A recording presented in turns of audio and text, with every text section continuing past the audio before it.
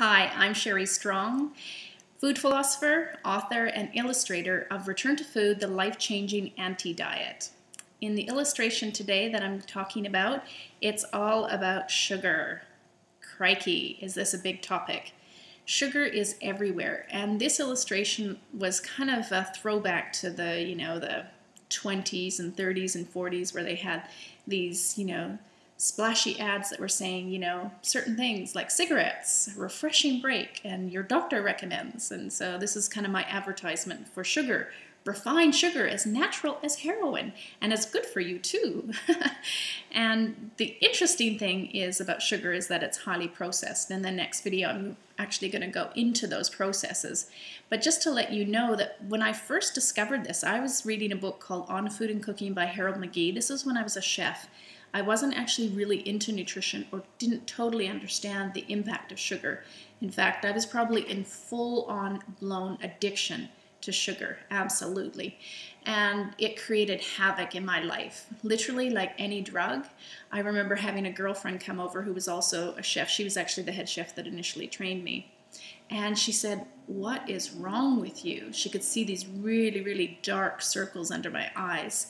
And anytime I'm eating too much sugar in any form, I get these dark circles under my eyes, which is often, it's clearly a sign of deficiency, and it can be a few things that are actually going on in the body. So your body's constantly communicating to you signs of addiction, and the fact that I couldn't go probably a minute in the day without eating something or thinking about sugar or some kind of source of sugar was a sign that I was truly hooked, and it was doing some nasty things to my body, including probably the number one symptom that was creating the most angst in my life was severe depression. And I remember going to the doctor at the time, and I wanted a solution for my depression. And he gave me an antidepressant. And I knew in my gut that this wasn't going to work. And I said, I don't want a drug. Like, I want you to help me, but I don't want a drug. But what I wasn't willing to do at the time, I wasn't willing to address the behavior that I was actually addicted to the sugar. And the deeper thing that I wasn't willing to admit is that I was actually living a life that was not true to my hero's journey, to my calling in life. And this is what I find with most people who are actually going through severe food addiction, whether it's, sugar, salt, oils, starches, whatever it is that is your particular drug of choice. There's usually some aspect of denying a greater and deeper truth within your life. And as I say in one of the illustrations I'll talk about down the track, addiction is your body's way of saying you're not listening to your soul.